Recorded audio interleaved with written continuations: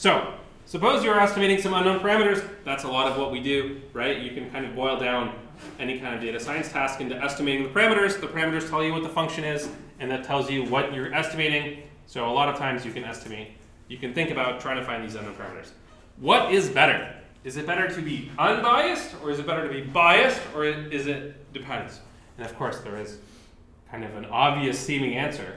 What did people say? 10 people said it depends. Nobody said it's better to be biased. 3 people said it's better to be unbiased. And of course, the answer, as always in life, is that it depends. So sometimes it's better to be biased. Sometimes it's better to be unbiased. Unbiased is kind of like fair. So you kind of think like, oh, it's good to be fair. That's a good thing. So unbiased has a very specific meaning, and sometimes you want to be unbiased. So if you would like to know the value of something, if the parameter really means something, maybe you want to be unbiased. So unbiased is kind of like fair, but you got to be careful because biased in real life, like when you talk to people on the street, and biased in statistics are not exactly the same thing. So let's make sure we understand the definition of biased. So biased is a special word. It's one of these special math words that has a special meaning. And unbiased. Unbiased. I guess unbiased is the one that has the definition. And biased just means not unbiased. So if someone says biased, they mean not unbiased. And what do they mean when they say unbiased? They mean the mean is correct. The mean is exactly correct. So the expected value of the thing you are estimating, what should we call the thing we're estimating? Well, a good parameter. What's a good parameter to estimate? Let's do p for parameter. Yeah, p is a good parameter. So the expected value of p hat, p is the parameter you're estimating, p hat is the estimate. On average, you should get back the real parameter. So the real, this on the right-hand side, we have the real value,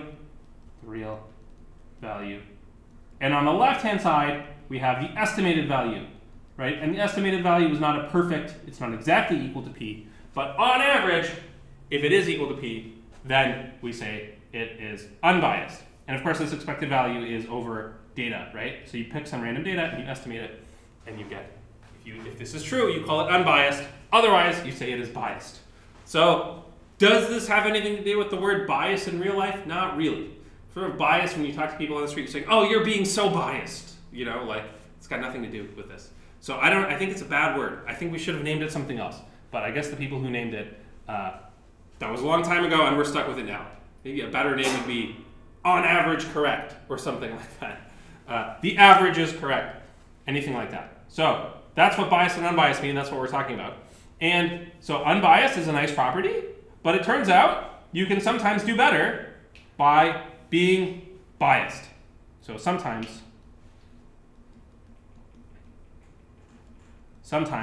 biased estimators do better. And this is kind of mind-blowing. Like you would think, you at least want your estimator to be average, on average right. But sometimes it's better to not be on average right. On average, you're just going to say, on average, I'm wrong. If you average up all my guesses, they are wrong. And that will still do better. And we'll see why in a second. Any questions or comments so far about the definition or anything? So we're going to see a few different examples. And we're going to start with some very simple thing here of just estimating. I mean, I should say they're dice rolls, but really they're Gaussian variables. So here is the problem that we're going to start with. Very simple problem. Given n data points, which are all independently drawn from a Gaussian, with some secret mean, we would like to estimate the secret mean. So we're going to do the problem where the parameter is the mean mu, and we just want to estimate mu. So the problem we're doing is we're given x1, x2, all the way up to xn data. So we're given some number of data points. And all of these are drawn from some Gaussian with a secret mean. So the secret mean is the parameter we're trying to estimate. Secret. And I'll even tell you it is variance 1.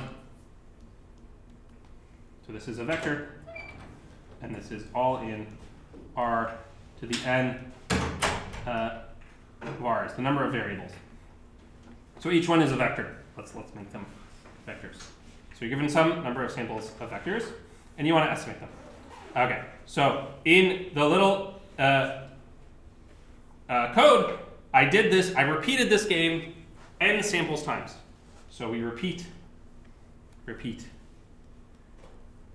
n samples times. Okay, in real life, you don't get n samples. In real life, you get one sample, right? You get one data set. So this is what makes it a little bit different than real life. This is the math version where we're seeing what happens. We're repeating it some number of times, and I can do that just as I can hit run again, right? I can run the whole thing again. And the question is, how can we estimate this mean? How can we estimate, what is our estimate? So how do we estimate mu hat secret, the estimated version of the mean? And by repeating it many times, we can see how close we are and how much error there is. So to start with, what is the next thing that's written here? Okay. So here is the code that generates everything. So I'm going to do 4 samples. So I'm going to have x1, x2, x3, x4. I'm going to repeat it 10,000 times. And here is the secret mean. In real life, of course, you never know the secret mean, but because we're doing a dopey math experiment, here's the secret mean. It's 3, 0, negative 4, 0, 0, 0, 0, 0, 0. So we're in 10 dimensions. Everything is a vector in r to the 10. And you have a 3 in the first one, negative 4 in the third one, and all the rest are 0. So the number of variables is just the length of this vector. And here is me generating the data. So I just generate standard Gaussian variables, mean 0, variance 1, and then I add on the secret mean. And there is the data. Okay. And there you go. So to start with, we want to come up with the unbiased estimation. How do you estimate secret mean? So we're given these data points. How do you estimate? What is the formula for an unbiased estimator? Can anyone think of what it would be? How would you estimate the mean given x1, x2, x3, x4? Divide by the numbers. Get the mean of the sample. Get the mean of the sample. Add and divide by the numbers. Okay, how do you get the mean of the sample? So I have x1, x2, x3, x4. What does the mean of the sample mean? Add and divide by the number of data points. Yeah, so just add them up. x1, x2, x2, x3, x4, and divide by the number of data points. This is one thing. This is one possible way to do it. That's one way to do it. This way, it is unbiased. Why is it unbiased? We can calculate mathematically if you do the expected value, right? If you average over all possible data you will see, then you'll get this 1/4 comes out, and then you get the expected value of x1 plus the expected value of x2 plus the expected value of x3 plus the expected value of x4. Okay? And that's because expected values are linear, and each of these is equal to mu secret. So you have 4 copies of mu secret, plus mu secret. You're adding the vector to itself 4 times, and then you divide by 4. That's exactly mu secret.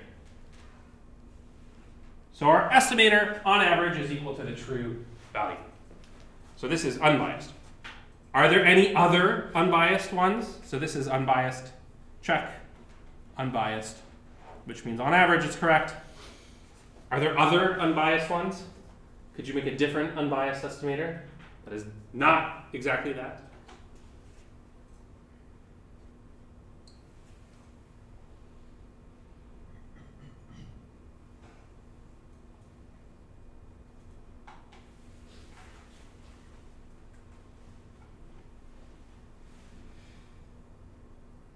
So there are lots of other unbiased ones.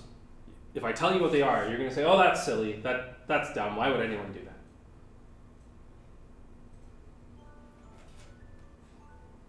So if you have 4 data points,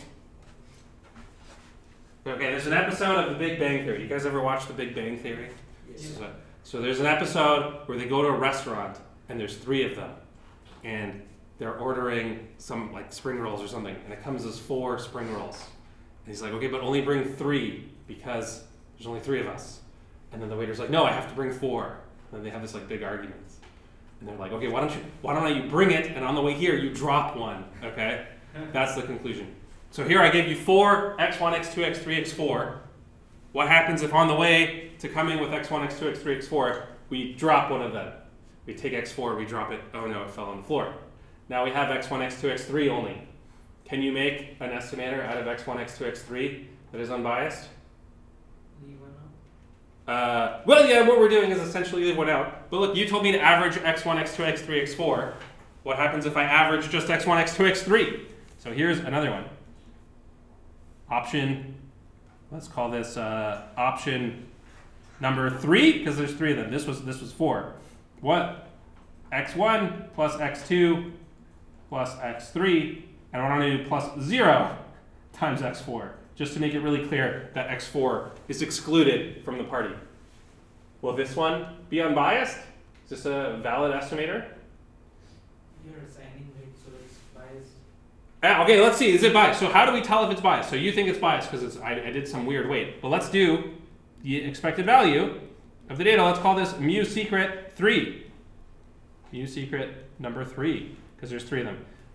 Let's do the expected value of this guy. And what will happen is this 1/3 will come out. And then you'll have the expected value of all of them. x2, x3. Okay, and then you have the 0 over here. That 0 is going to be a 0. So you have a 1/3, and then the expected value 3 times. A 1/3 is exactly going to kill adding a number to itself 3 times. So you get back the expected value of any of them, which is mu secret. Let me just write mu secret. Mu secret. So this one is unbiased too. Of course, you can do lots of variations on this. Instead of doing a 1/3, a 1/3, a 1/3, 0, right? The sort of weights were a 1/3 for x1, a 1/3 for x2, a 1/3 for x3, 0.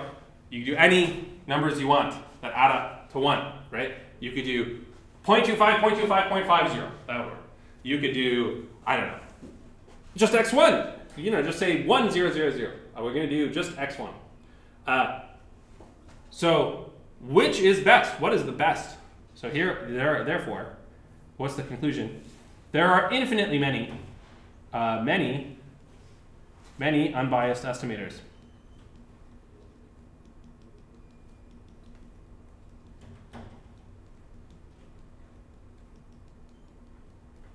Right? Anytime you choose some weights that sum up to 1, you can make an unbiased estimator by just adding them up. Right? So A1 times x1 plus A2 times x2 plus dot dot dot plus, let's say, A n data times x n data. That will be unbiased as long as the sum of the a's is equal to 1. So which one is the best? How to choose? How to choose? Of all these available, how do you choose which unbiased estimator is the best unbiased estimator? What do you think? Which one's the best one? You think this one's better, where you just leave, you forget about number 4, you pretend number 4 fell on the ground? Is that a good idea? Is that going to be better than the other one? So people are shaking their heads. How would you tell? Like mathematically, right? If I come up to you and I say, I think this one is the best, how would you prove that, say, this one, which is a lot more reasonable, how do you prove that that one's better? Because you're considering all the data points. Okay, why is considering all the data points better? Because you're getting the average of this entire sample. Over here, you're manipulating the sample, basically. Sure. I mean, it's all true, like morally speaking, and it makes perfect sense, like logically, right? 100% right. This one is so silly. You just took one and threw it away. Of course, it's going to be worse than if you have more data. More data should be better than less data, right? So, can you explain mathematically? Is there like a way you could measure how well it's doing and say like, look, I took the ruler and I measured it, and this number is a worse number than that number. The mean squared error. Okay, this is great. So let's measure the mean squared error. The mean squared error. Let's do the mean squared error for, let's say, the estimator with four things. mu hat with 4 things, versus the mean squared error for the estimator with 3 things.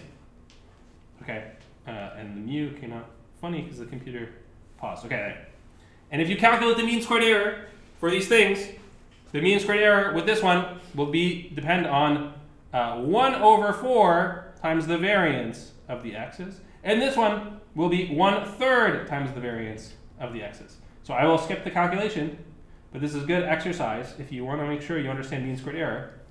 To do the calculation, fill in the dots. Why is one of them 1/4? Why is the other one 1/3? We've done this calculation before in the first couple of weeks of class, so I won't do it again. But the point is, you can do it, and you can calculate exactly what it is. So they are unbiased. The mean squared error, by the way, is exactly equal to the variance, because they're unbiased. So this is the variance. And 1/4 is less than 1/3, so that is why this one is better. It has lower variance.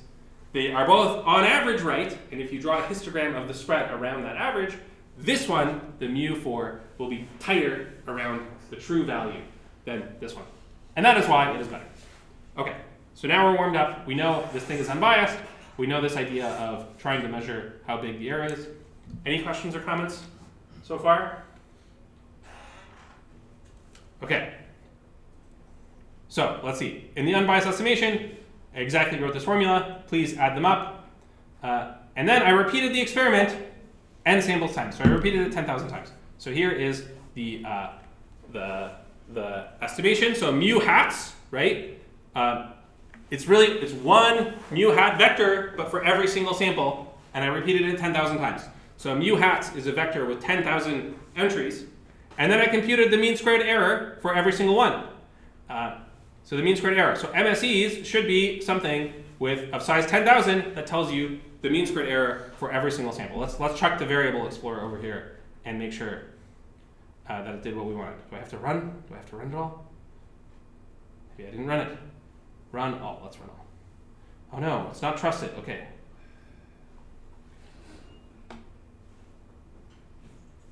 Okay. All right. So MSEs. Well, tell me what they are. Okay. MSEs is an array with 10,000 entries. This is the mean squared error for the first one, the mean squared error for the second one, and so on. And on average, it was 0.249. Why was it 0.249? Well, we just said it's 1/4 times the variance, and we made the variance 1. So it should be 0.25. 0.25 is the theoretical value. We ran it 10,000 times, and it was 0.249. So pretty close. So that's the mean squared error of this unbiased estimator, and you can prove that this is the best possible unbiased estimator. So the best possible, if you use an unbiased estimator, is 0.25. And here is a plot of what they look like. So, oh, I thought I fixed this bug. Okay, this is interesting. Okay, so dist plot is no longer used. You need to change it to hist plot, but okay, we'll leave it. So this is a histogram of the first component, variable 0, right? The first entry is on average is 3, so the dotted line at 3 is the real value, and the blue histogram shows you what we came up with, right? And sometimes we estimated a little bit higher than 3, sometimes we estimated a little bit lower than 3. That is the histogram of our 10,000 samples. And same thing for variable 1. The true value was 0, sometimes we estimated a little higher than 0, sometimes we were a little bit lower than 0, and so on. Same thing for variable 2. But on average, we're correct. So we can see from this plot that we're unbiased. On average, we got it right on. And we can sort of see the spread in each variable, right? Between sort of plus minus 1 in each thing. The total mean squared error is going to sum over all the variables, right? It's how far you are off on average.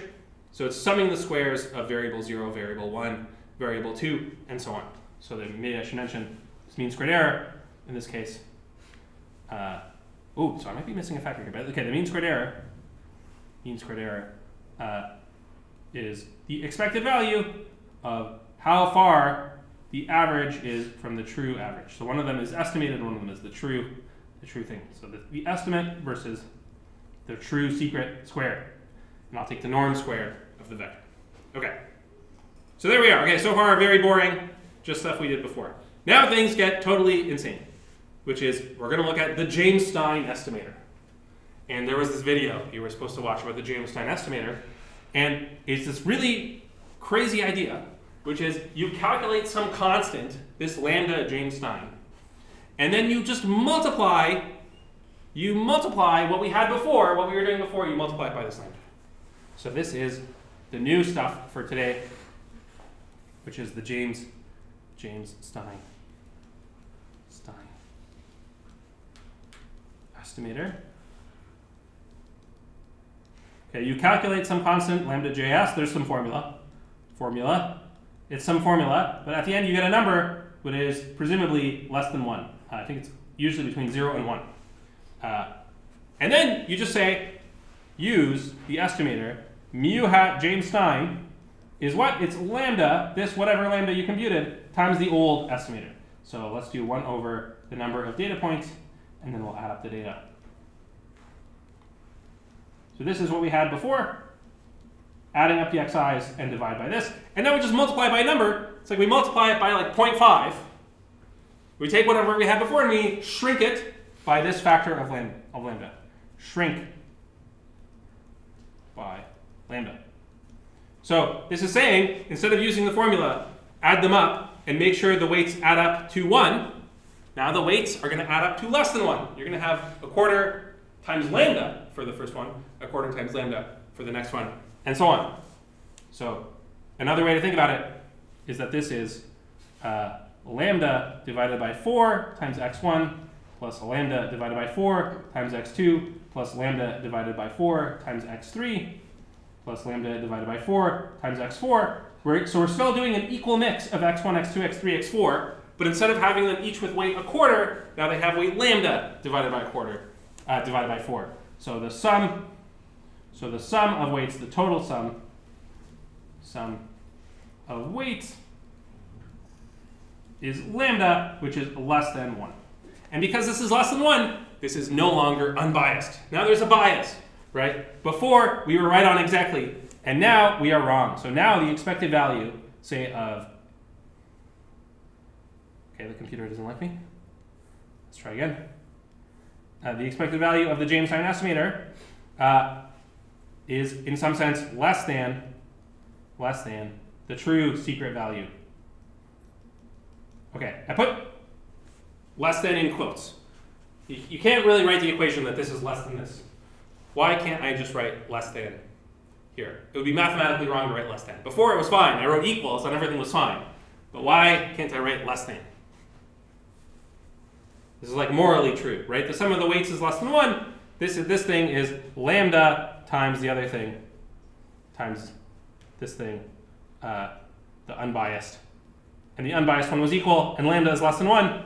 So why can't I write the less than?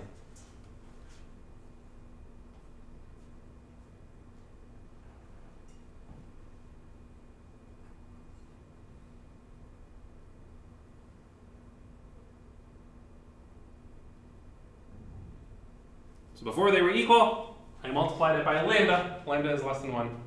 But it's not true that this is less than this. Okay, you guys seem confused by this. So maybe I shouldn't even write this in quotes. I should not write this at all. What is the relationship between this guy and this guy? First of all, what type of object are they? What type of thing is that? Let's say it's mu secret. Is that a number? Like 7? Yeah. No, it's not a number. It's an array. It's a what? Yes, it's like an array or a vector. This is a vector. This is a vector. What about on this side of the equation? Also a vector. Okay, good. So we have two vectors, right? They have components. They have many components. Look, here are some pictures of the components, right? Here was variable 0, right? Variable 1. They have many components. And so you can say two vectors are equal, right? That makes perfect sense. Vector over here, vector over there. If they're the exact same vector, then they're equal. What does it mean to say two vectors are less than each other? Doesn't mean anything, right? Less than is something you do for numbers, not for vectors. It's confusing because equals you can do for vectors and numbers. So before it was fine, but now we gotta be careful. So it's not true like that. Let's try looking at the components. Components. So I shrunk it by lambda. Let's look at the component mu hat js. Let's look at the ith component, I. versus mu secret, comma, I. So now look at the ith component, right? The vector is made of 10 different numbers. Let's look at each one individually. Now, is it true that I can put a less than? Question mark. Now, is it true? Or you can just put like magnitude of each. So the problem is if you put the magnitude inside here, Yeah. then the expected value of the magnitude is not the same as the magnitude of the expected value. So you're changing the equation. So I don't want to put a magnitude yet. The magnitude will bamboozle things. Let's decide if it's bigger or less than. The magnitude, I think, just confuses what's going on a little bit. So is it true with a less than sign? Yeah. True? The numbers. Okay, so now they're both numbers. Who thinks it's true? Who thinks it's not true? Who needs more time to think about it? Everybody. Okay, take a minute and think. Is it true with a less than sign? I will give you time to think. See if you're following along with what we're doing here. I took the vector, I multiplied it by lambda. What's happening?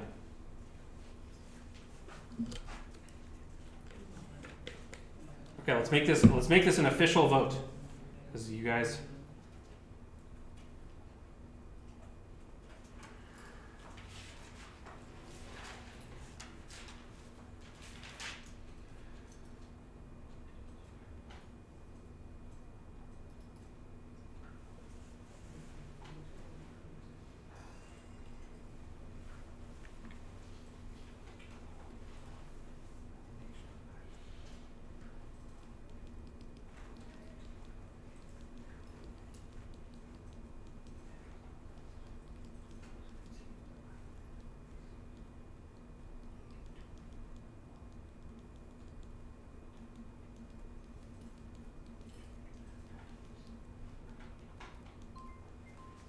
Okay, I'll give one more minute, but now it is open as a question on Mathematize.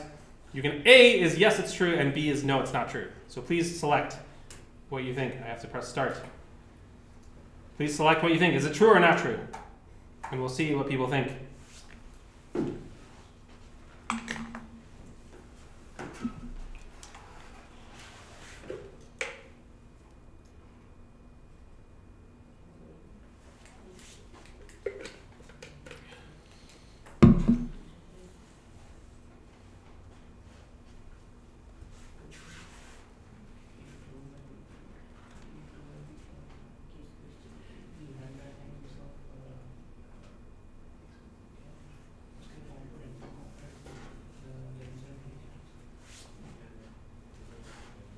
Okay, there's like 10 seconds left. Who needs more time?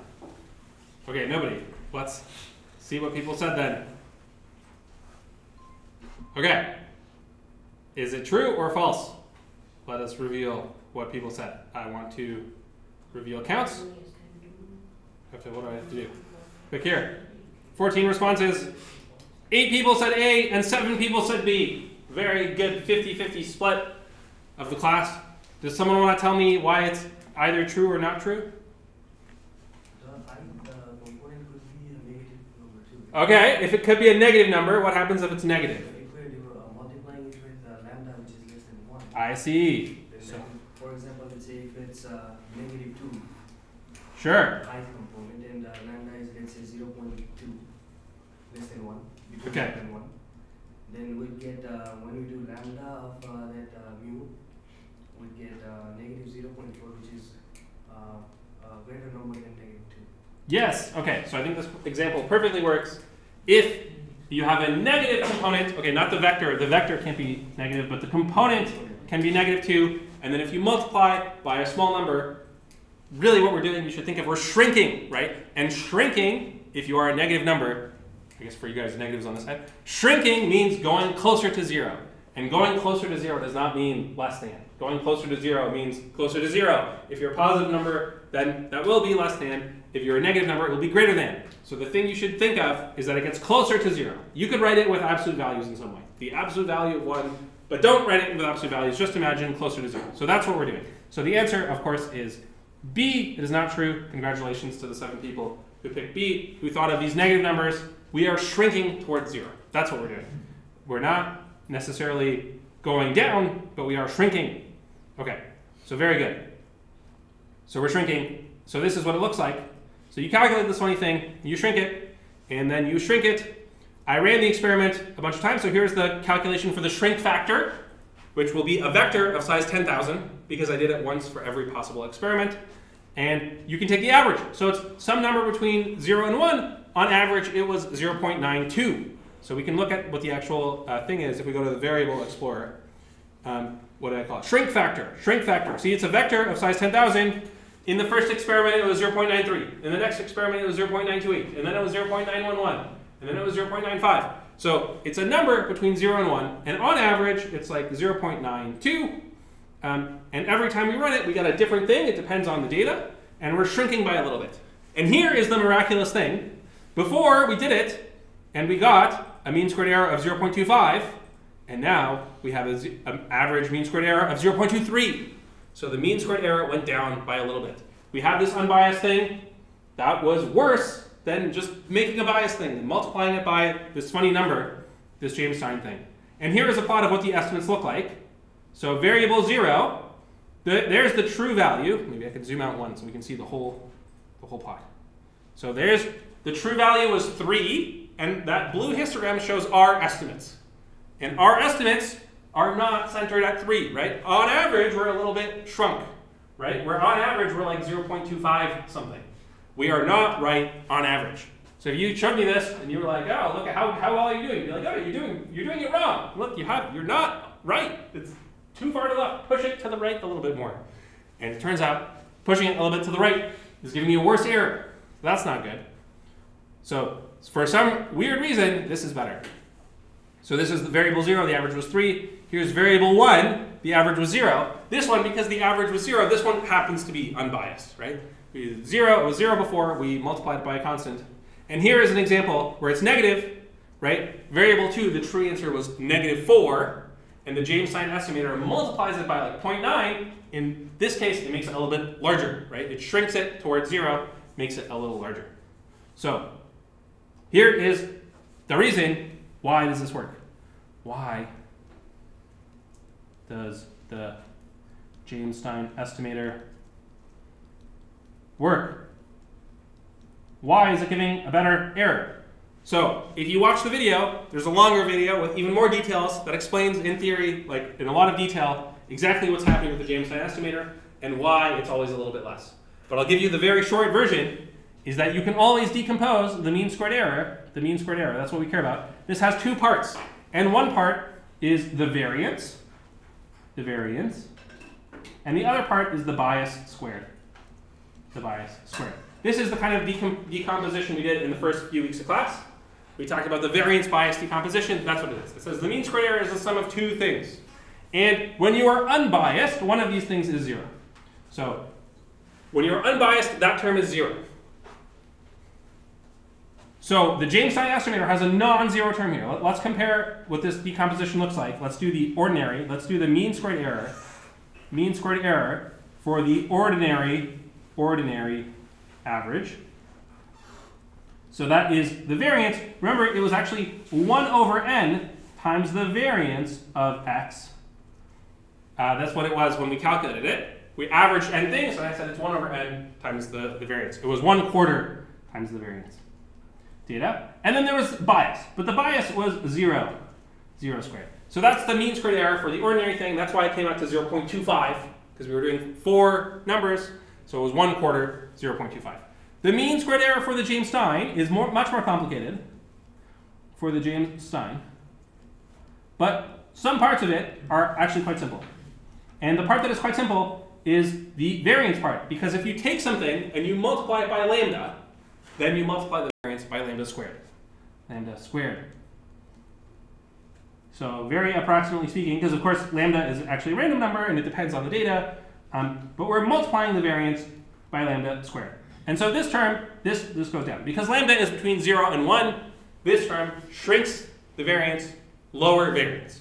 Of course, there's a price to pay for lower variance, and that is you have some bias. So you're going to have some non-zero bias. Okay? So we made it bigger by making it biased, but we also, and this is the important part, the counterintuitive part, is that we made the total mean squared error smaller because we made the variance smaller.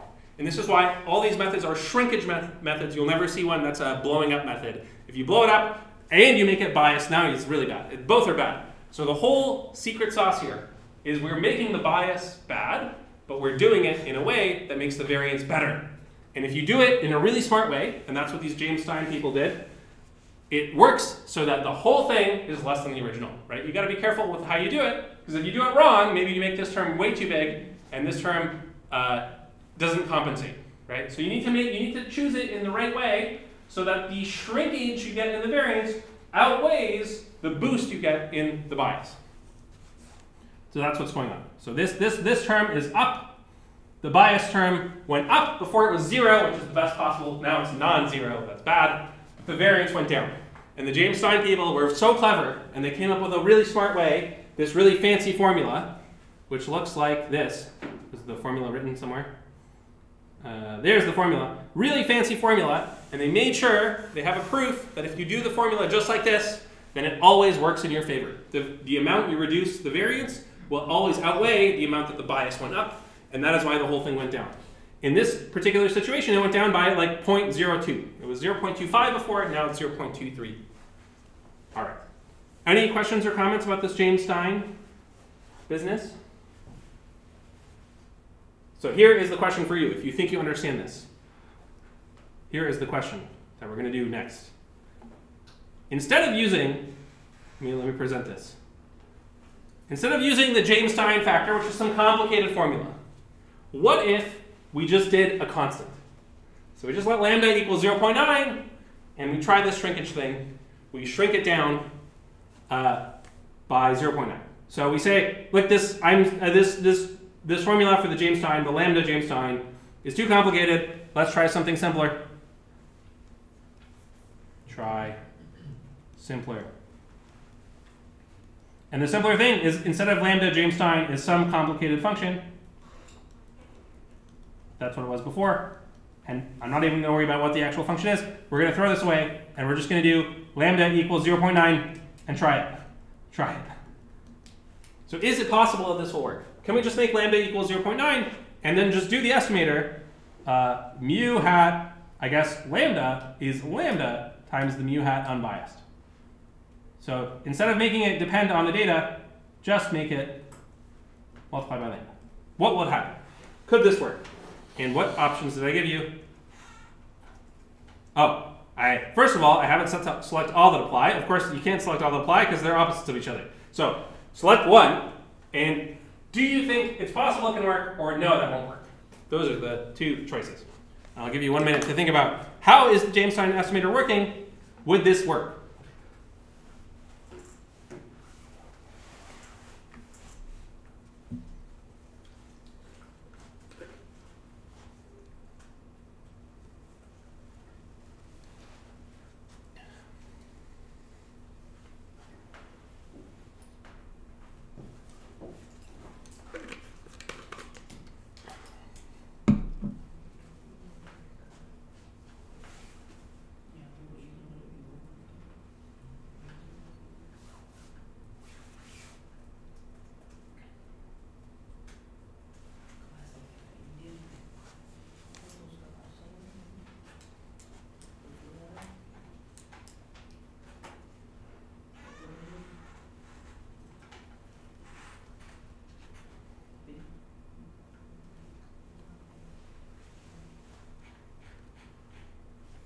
Okay, 10 seconds left to put in what you think. Do you think it could work, or do you think we're missing some fundamental ingredient? All right, so let's take a look at what people said. 9 people said no, that won't work. 6 people said yes, it could work. The answer is, it could work. It could work. Let's see what happens when we do it. Let's see what happens when we do it. So there's nothing fundamental about this special formula. The whole thing is just that we are shrinking the variance. That is the whole trick. So let's take a look at what would happen. So let's try a fixed lambda. we're just going to pick our favorite lambda, maybe 0.9, and try it. And so I have this function called try shrink factors, and this tries more than one at once. So instead of just doing 0.9, I'm going to try 0.9 and 0.8 and 0.7. I'm going to try all of them and just plot the result. And it makes this nice graph, which is mean squared error versus shrink factor. So the shrink factor here is on the x-axis. So the computer tried a shrink factor of 1. Of course, a shrink factor of 1.0 means don't do anything, right? Multiply it by 1.0. A shrink factor of 0.9 means multiply it by 0.9, and so on. A shrink factor of 0 means you just always guess 0, right? You take whatever the answer is, you multiply it by 0. You get the 0 vector. So when the shrink factor is 0, you're saying, I think the answer is 0. Okay, so this one is very silly. And on the y-axis, I have the mean squared error. When you do a shrink factor of 1, you should get exactly a quarter, which it does. When you have a shrink factor of 0, then you will get the norm of the vector we're looking at. The vector we're looking at is the vector with a 3 and a 4. So its norm is, I think, 2.5. Exactly, yeah, because 3 squared plus 4 squared is 5. 5 squared. So you get exactly 2.5. And in between, you have this nice curve of things. So if you shrink, you will get different things. And of course, it looks like if you shrink by a lot, you increase the error, right? If you're at 0.4 and you shrink even more, you're doing worse and worse and worse and worse. But the very exciting thing is if you look very carefully down here, there is a little sweet spot where if you shrink by just a tiny bit, so don't shrink too much. If you shrink by too much, then you're way off, right? But if you shrink by just a tiny bit, then you do improve the mean squared error. And I zoomed in, so here's the same plot, but only plotted between 0.8 and 1.0. And so here is the same plot, with the shrink factors between 0.8 and 1.0. 1.0 is doing nothing. 0.8 is multiplying the whole thing by 0.8. And it looks like there's a sweet spot right in between at 0.91. That if you shrink by 0.91, then you improve the mean squared error. It improves from 0.25 down to 0.22, right? So this is like, it seems like a small improvement, but this is like a 15 or 20% improvement. Like a lot of people will pay a lot of money for a 15 or 20% improvement with no extra data cost or anything, right? This is a sort of a free improvement. So the answer is, yes, you can improve it if you do the right amount of shrinkage, right? So it can work as long as the shrink factor is tuned just right. And if you look at our decomposition, you can really see why that's happening. As you increase the shrink factor, or as you decrease it rather, so if you make the shrink factor very close to 0, you have lowering the variance. That's good, but you're increasing the bias. And at some point, increasing the bias outweighs decreasing the variance. So you need to get that exact right sweet spot of just enough that the bias is not so big that it outweighs the gains from the variance. And in this particular problem, it came out to 0.91. Okay, so any questions or comments about that? I think this is very counterintuitive. This is like, you know, you take the estimate, it's like obviously you should do a quarter, a quarter, a quarter, a quarter, and it's like, no, the optimal thing is 0.91 times a quarter, 0.91 times a quarter, 0.91 times a quarter. So like this silly idea of doing a third, a third, a third, 0, in some sense was like closer. And you know, this is not the obvious thing to do. I found this so mind-blowing the first time I heard about this. This seems like wrong. But that's the way it is, and it really is because of this variance term. This variance term is the thing people don't think about. And if you can decrease the variance term at the cost of increasing the bias by a little bit, then it's worth it. Then it's worth it. Okay. Any questions or comments about this? Was that the value of lambda determined by James Stein estimator? So the value of lambda here, in principle, has nothing to do with the James Stein estimator. Like the James Stein estimator. Would James Stein kind of guess close to that? Because yeah. Right. So the first thing to clarify is that this has nothing to do with James Stein. Like we could live in a universe where James and Stein never discovered their thing, and this would make perfect sense. On the other hand, if you look at the James Stein estimator, they have a very complicated formula, right, which has some complicated things in it. And it worked out that their average factor was 0.92. So they had some complicated formula, and you know they were cooking up a bunch of things together, and at the end of the day, their thing on average is 0.92. And you can see that at 0.92 is not exactly the minimum. It's not the exact minimum, but it's quite close. So the James Stein estimator is cooked up in such a way that it is never too far from the sweet spot. In some sense, it's always helping a bit, and it's cooked up in a way that it is sort of guaranteed to work. Yeah, great question. Anybody else for questions? Okay. Let me see. What is the next question? Well, how did I word this in? Okay. So this is the thing about doing fun little games in Python notebooks where I can repeat the experiment many times. I made this graph. This is a graph of the true mean squared error versus something, right? This is the mean squared error on the y-axis versus the shrink factor. In real life, if you knew the mean squared error, then you know the answer, right? The mean squared error is like how far away are you from the true answer. If you know the true answer, then why are we doing this? This is silly. In real life, you will never ever know the true mean squared error. So what can we do instead, right? We cannot do this. You can't find the sweet spot of 0.91 by plotting this and just taking the minimum. And you cannot do that. But what can you do? That's the question. We can estimate the mean squared error by using blank, and give me your favorite 30-character word, put dots in between. What can you do instead of knowing the true mean squared error?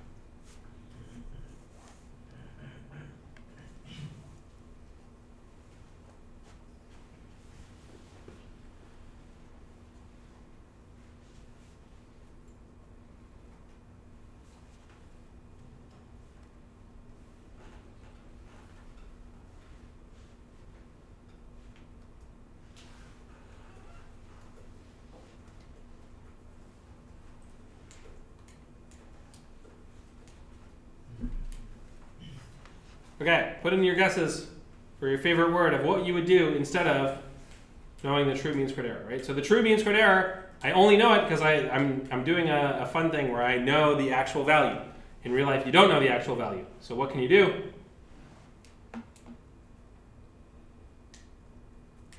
So these are some people don't know. So you could use the Jameson estimator. This is a good trick. The Jameson estimator is cooked up to exactly work. Unfortunately, the Jameson estimator only works specifically for this estimation problem. So it only works for calculating the mean. Sometimes you want to calculate, for example, the coefficients in the linear regression. So the Jameson estimator would be great. It's kind of more of a theoretical thing that shows you something crazy is possible. In practice, you don't typically use it. Although I guess if you were doing the mean, you could use it. So one person wrote training data, and that is almost the right thing. So the training data is what is used to get our estimate for the mean, right? And what I'm saying is we want to do a two-part process, right? We're going to have our new formula is lambda times this unbiased thing. And this unbiased thing, this comes from the training data. Training data, right? But this lambda, we want to be able to figure it out. And how can we do it? So two people wrote cross-validation. And cross-validation is the idea of using a test set to figure things out. And that is exactly what we're going to do. So we're going to find out this lambda, use the test set. Use the test set. And specifically, what do I mean? I mean estimate the mean squared error using a test set. So instead of knowing the true mean squared error and having a really nice, beautiful quadratic curve, you won't have that, but you'll have something that's approximately like it. And did I include it on here? I did not, but I have it on the next one. So in this example, everything was sort of artificial, and you get this nice curve. You can't do that in real life, but you can estimate what this curve is and find the optimal value of lambda by using the test set, right? So by just checking, we're going to try a bunch of different shrink factors, and we'll see which shrink factor is the best on the test set. And then once we know which shrink factor is the best on the test set, we can hopefully hope that that is 0.91 is close to the true value. And if you do it in a fancy way, then you do it with cross-validation. So that's what we're going to do on the next little notebook over here. So this is the idea, which I guess maybe a lot of people didn't think of. Yeah, any questions or comments with this idea? So you can't get the real mean squared error, but you can always estimate it, and you can find the value that optimizes the error on the test set. This is just like when we did forward selection. We said we're going to try lots of different numbers of variables, and we'll pick the best one on the test set and go with that. Questions or comments? All right. So that was all estimating the mean. But what if we want to do regression, right? So before we were estimating the mean, now I want to do regression. I want to estimate those coefficients, beta hat 1, beta hat 2, and so on. So how could you apply this shrinkage idea? And this is an apply, select all that apply. So here are two different ideas. And you tell me what you think. Do you think these will work? I'll let you read them and take a minute. I don't want a clock. Oh no.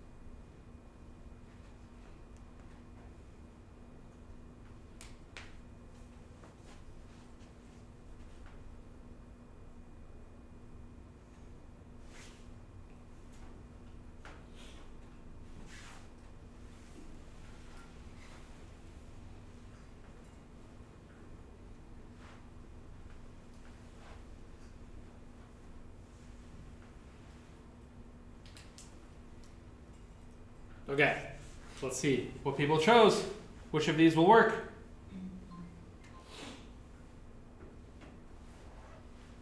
And people chose, so 15 people said to add a penalty term, only 9 people said to multiply all coefficients, and the truth is both of these will work. Both of these things will work.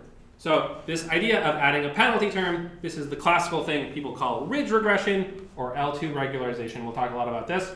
But multiplying all the coefficients by some constant would work in the same way we just saw. So it would reduce the variance slightly, and you would be biased, right? Instead of having exactly the beta hat that came out of the computer, you would have a slightly shrunk value, so closer to 0. So you would have some bias. But as long as lambda was chosen right, then you could reduce the variance at the cost of increasing the bias. And if you do it just right, then you can improve the model. So this will work. It's just that it doesn't work as well as this. So this is very common when people like this one. So the goal is to shrink. The goal is to shrink the parameters. Goal is to shrink parameters. Shrink the parameters. And why does this work? This works for the same reason it worked for the James-Stein whole business, is that we reduce variance. Reduce variance. Remember, reducing variance is exactly the same idea as reducing overfitting, right? So reduce variance, that's the same idea as reducing overfitting. Overfitting is when you have very high variance and low bias. So what we're doing is we're artificially adding in some bias to reduce the variance. So we're sort of like pulling ourselves away from this overfitting regime of a high variance to try to lower the variance by shrinking the parameters. And so one way is to just multiply all the parameters by lambda, but the more common way is to change the objective function. So how? We are going to modify the objective function. So before we were doing the minimum, we were saying find beta, so the loss function as of if you tell me the parameter is beta, the loss we assigned was the mean squared loss. So the mean squared loss was the sum of yi minus, let's write it like this, beta times xi squared. Right, so the x's are the inputs. We multiply by beta, and then we compare that to the true value y, and the closer you are, the less penalty you get. We add it all up. You could think of these x's and betas as vectors, and we're like doing a dot product here or something if you want to have more than one, or you can just think of there's only one x. In any case, that was what we had before. And what we're just adding on is one simple term. We're saying we're going to add on a term that just depends on the size of the betas squared. And let me write it out really explicitly. Let's write it out like this. The sum of I equals 1 to the dimension of beta I squared. So that term wasn't there before, and now we've added this term in. And what does this term do? It's saying, look, yes, you do want to make this as close to 0 as possible, but you also want to make the betas as small as you can. So please, when you're optimizing, please try to keep in mind, I would like the betas to be small. Don't make any large betas. If you make a large beta, then you get a big loss from this term. If you pick the optimal beta, you get a small loss from this term, and now you have to balance. And so the overall effect is somehow indirectly, the overall effect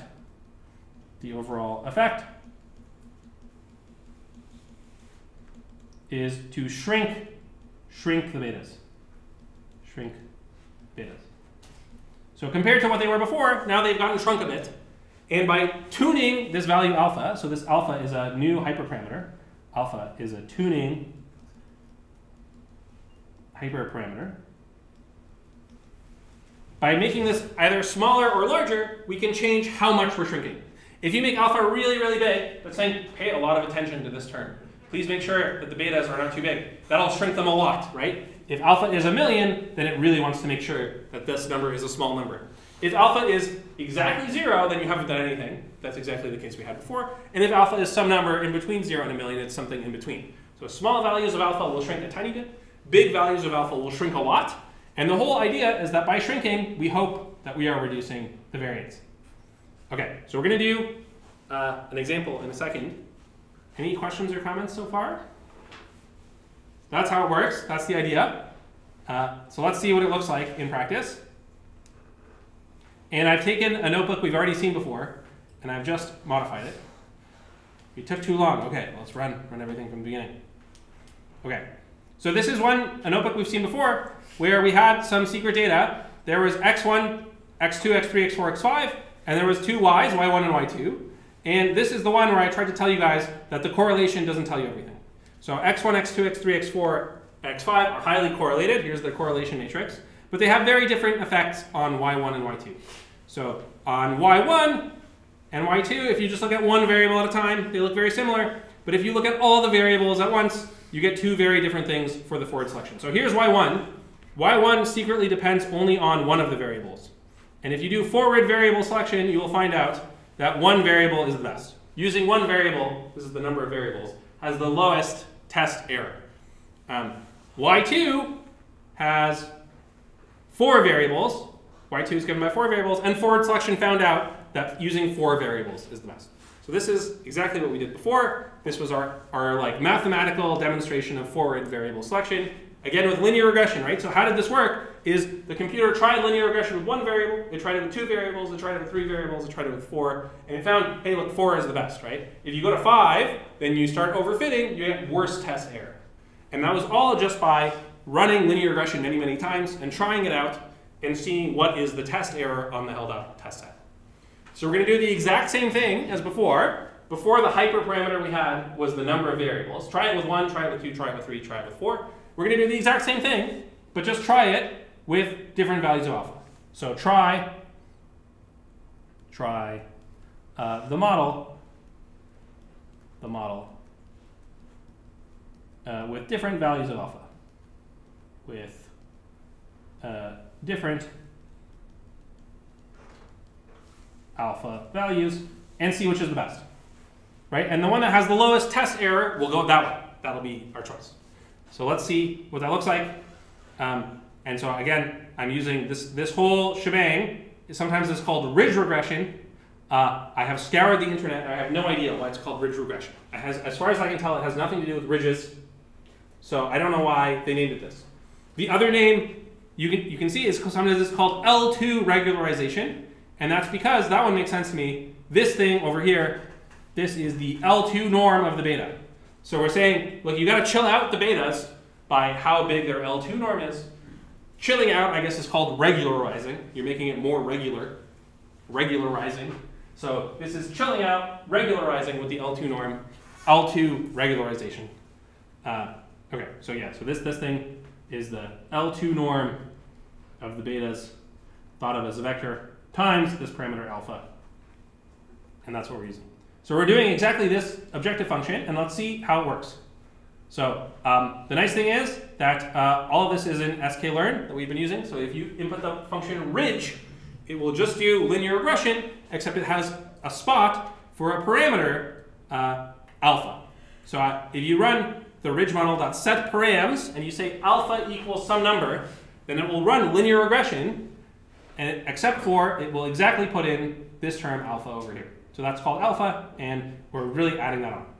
And what I'm doing is I'm looping through a bunch of different alphas. So A is going through some big grid of values, and the grid I chose is all the values from 10 to the minus 2 to 10 to the 3. So starting at 0.01 and going all the way up to 1,000, but don't go up by unit intervals, go up exponentially. So do 0.01, 0.1, 1, 10, 100, 1,000. Do a whole bunch of things in between 10 to the minus 2 and 10 cubed.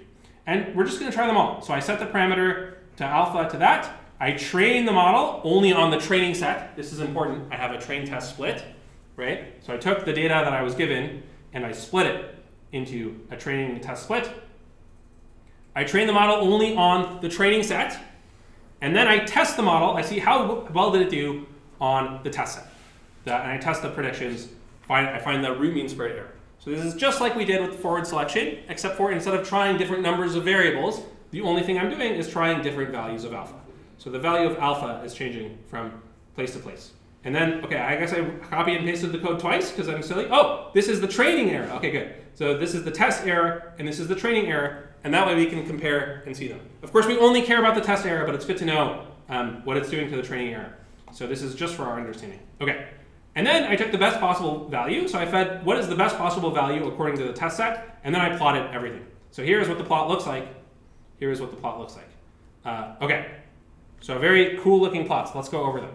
So the first plot on the x-axis is that value of alpha, starting at 10 to the minus 2 and ending at 10 to the 3. And the computer tried lots of values in between and just connected the dots. So there's enough dots that it looks like a smooth curve. And what is being plotted here is the value of the coefficients. So, right, when you do y1, you're going to get y1 equals, you're going to do beta 0 times x0 plus beta 1 times x1 plus beta 2 times x2 plus dot dot dot plus beta, I think 5 times x5 is the last one. And these values of beta, they depend on alpha, right? They each depend on alpha. They are actually a function of alpha because as you change alpha, these values change. And everything should be set up so that as you increase alpha, they shrink towards 0, right? We said when alpha is really, really big, then the loss function will prioritize shrinking down this term, and so it will make the betas very small. When alpha is 0, then it will just leave them alone, and so it should shrink them as alpha increases. Let's see what it looks like. So here's what it looks like, and you can see that it really is shrinking them towards 0, right? So they start out for very small values of beta. When beta is 10 to the minus 2, or very close to 0, they are these numbers. And then as you increase the alpha value, the numbers all shrink in towards 0. And when alpha equals 10,000, then all the coefficients, beta 1, beta 2, beta 3, beta 4, and beta 5, are all 0. So this is what it's doing. And so what you can see that when we ran just ordinary linear regression, the value of beta 1 is quite high, the value of beta 2 is quite high, and negative. And I can tell you one thing for sure, because I made this is all secret data, only x1 is the real thing. Everything else is noise. So if you look at how was y1 created, the function for y1 is literally just, it's in here in the secret function. We can look in the secret function. y1 is just 2 times x1. y1 is really, in reality, 2 times x1.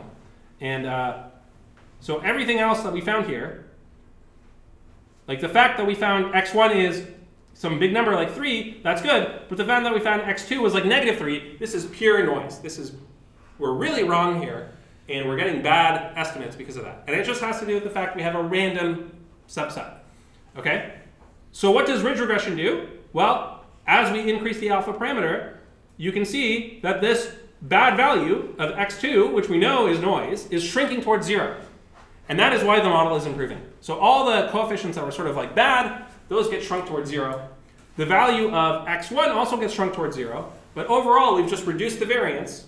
These things that happen by chance that are bad, their effect gets minimized. And if you plot the size of the error, then you get a plot that looks like this. So there's 3 things on this plot. Let me zoom out so we can see everything. I do one more. So this is the size of the errors. The blue is the test set error, and the train set error is in orange. And they look almost flat, but if you zoomed in, they would go down and up. So you go down by a bit, you reduce the variance by a bit, and then it goes up. And you can see that the size of the coefficients, which is by the size I mean the sum of the squares, that is also shrinking towards 0, just like we said. So the coefficients start out over here, and they get shrunk, shrunk, shrunk, shrunk, shrunk. And when you're in this sweet spot, the variance is reduced, and you get a slightly better model. Okay. So this is a nice plot of showing the coefficients and the effect of regularization. You can see you get a slightly improved error over here. I did the same thing for y2. The difference between y1 and y2 is y1 only depends on x1 in reality. y2 depends on x2, x3, x4, and x5. So y2 has nothing to do with x1, but has only to do with x2, x3, x4, x5. And so you get a slightly different picture over here. And you can see that, again, x1 is kind of annoying, and we're improving the model because we shrink a bit. We shrink the x1 value, which is kind of wrong. We shrink that down. Here is what it looks like. You can see the U-shaped curve in the test set here more clearly. As you increase the regularization, you get to the sweet spot where it is minimized, and then if you go too far, it gets worse again. So that blue graph is what we're trying to minimize. Okay. So it is a lot like the overfitting versus underfitting you saw on your project. It's just a different parameter now. It's the ridge regularization parameter that will control this knob between overfitting and underfitting, or at least it will help you avoid overfitting by decreasing the variance by shrinking things. Okay, are there any questions or comments? Okay, so far today it's been all like math theory, right? I have this lab which will do it in real life. So we have this hitters data set where we're trying to estimate the salary of various baseball players using some information. Yeah, you know what? I think we have enough time. I can get you guys started on this one. I'll start with this. So we have this. We've done this data set before. We have a bunch of different things, like how many times were they at bat, how many hits they got, home runs, and we want to estimate their salary, right? So presumably the people who are better, those people will get paid more money, right? So we want to estimate their salary. If we do ordinary least squares, we take the data set. It will look just like this. We'll have at-bats, hits, home runs, and so on. Okay. And we get some kind of mean squared error. When you do it with ridge regression, you get a nice plot that looks like this. So this is very similar to what we had before. We had all the different coefficients. And some of them start very negative, and as you increase the parameter, they shrink towards 0. And you can figure out what is the optimal place to stop. And you can do that with validation. So you do this train test split, and then we're doing the same thing as before. We find a grid, and then we check all the parameters in the grid. And what it finds is some best possible value is 0.93. And here is what it looks like as a function, the test set mean squared error, as a function of the ridge regression parameter, right? Here it's close to 0, and you have the ordinary least squares, and then you go by a little bit, it gets a little better, and then it gets worse. Okay, so very similar to what we did before, but now on a real life data set. And the thing that I wanted to get to, which I'll get to next class, is that there is a hidden mistake somewhere in this notebook. And you can see this hidden mistake because we have barely any performance boost. So this is what we started with, was you know, 100,000. This is 100, this is 105. And we went down by like 2% or something. This is a very tiny improvement. So not very good performance. So it's not really working very well. And if you look also at this graph, you might notice something else that's somewhat annoying. If you look at this graph and you look at the coefficients, you'll notice most of the coefficients didn't change very much. They all started at 0. Okay? And the reason they all started at 0 and didn't change very much is because we did something wrong. Okay, I'll let you guys think about what we did wrong, and on Thursday, we'll try to correct it. Okay, so we'll finish this one off on Thursday, and we'll find the mistake, and you can get quite a bit more improvement rather than the last couple percent. Okay, so I'll stop there. If there's any questions or comments, please come by and see me. I'll be here for a few minutes. Otherwise, have a happy Halloween, and I'll see you guys on Thursday.